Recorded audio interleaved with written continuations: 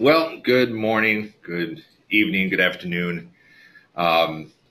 Just a little recap of what Ben was talking about. I am going to be showing creation in GD&T with CATIA V5. The program I'm using is R24 with 3DCS 7510. So we are using a part of the training lab with the door gap model.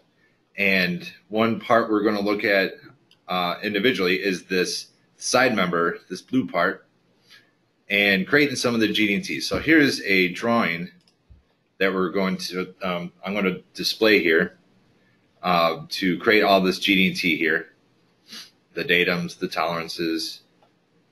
But first I do want to step through just a couple little things as far as settings go. For one, when we talk about using 3D or FTA or GD&T creation in CATIA, 3DCS, we suggest to users to use the Tolerance Advisor. The Tolerance Advisor is kind of like a wizard, if you will, to creating FTA in CATIA. And it's one of the best ways. It's an easier way. It kind of guides you when you're starting to pick new datums or pick new tolerances. It'll kind of help you with how to establish some of this features. So with semantic tolerancing, it is a requirement in 3DCS so we can pick up those links, we can pick up the relationships with the CAD. So that's one part of the Tolerance Advisor. The other option is to using the, let me get to that settings here. So right in the tools options of CATIA, right in that first page, you got the Semantic Control. So usually it's always set up like this, as far as always create semantic tolerances. This is using that Tolerance Advisor. And then always non-semantic tolerances are allowed. So we can turn these off and then turn this one on. So always to create semantic general tolerances on dimensions.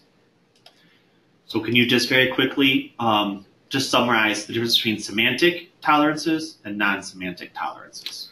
So really quick, the semantic tolerance will allow 3DCS to pick up the links, pick up the relations, whether it's with datums, whether it's with the features. So in this list, you'll start seeing, all these datums show up, whereas the traditional method is using this whole toolbar here. You got this tolerance window that will show up once I pick on it, a feature, and I can define it in any way, but there is no relationship traditionally without being semantic. There's no relationship to the other features on Correct. The parts. So anything that's linked, anything that's relation to any datums, those are some of the things that 3DCS will require to read in.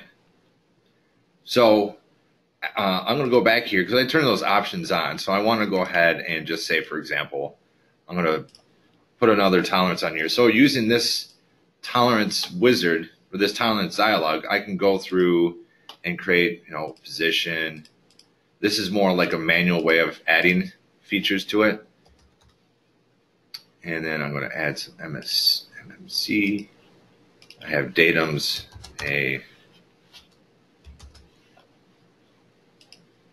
B and M, C and M. And with the semantic tolerance in that tools options, CATIA will check to see if this is a valid no. So once you hit OK, you'll see that this is created on these three holes. But now when you go back into it, the dialog actually changed to what is the semantic dialog. So you can edit it in here, edit the range, whether you want composite. You can also define composite in the other dialog. So for users that are using traditional method, they can continue using that no matter what. Maybe it's an easier way, or that's just something that the user has gone to know rather than using the Tolerance Advisor. Both ways will give you a response, whether it's a true note of GD&T.